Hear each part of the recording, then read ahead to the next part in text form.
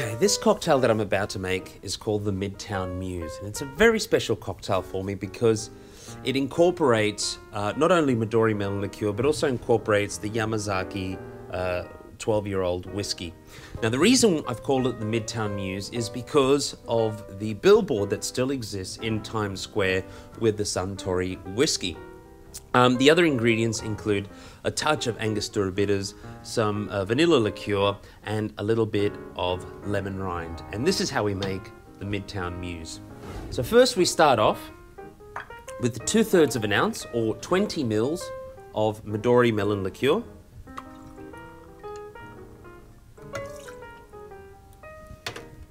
Then we're going to put in 45 mils of the Yamazaki 12-year-old whiskey.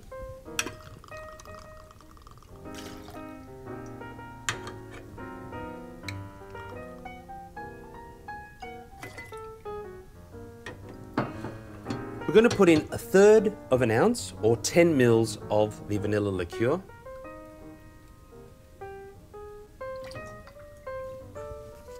A dash of Angostura Bitters and ice. Now this one we stir.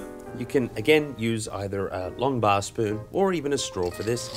We're going to hold it from the top and just stir so that the cocktail has enough dilution, because we must remember that water is an integral part of each and every cocktail.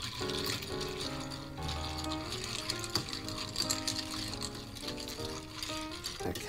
As you can see, the liquid level has risen, so it's nice and diluted now.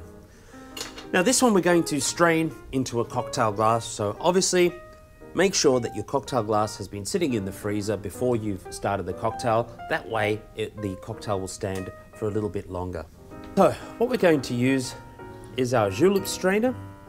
You can still use the hawthorn if you so like, but because I have more tools than sense, I use the julep strainer. Now what we're going to do is just slowly strain that in. Beautiful rich color.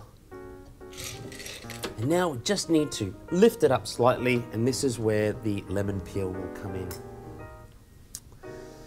Now we can just cut out the peel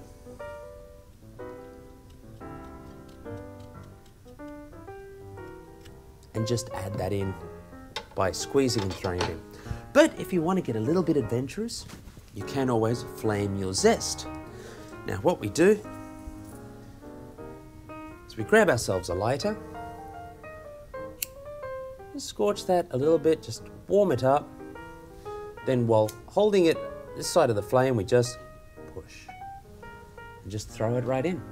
And there you have it, the Midtown Muse.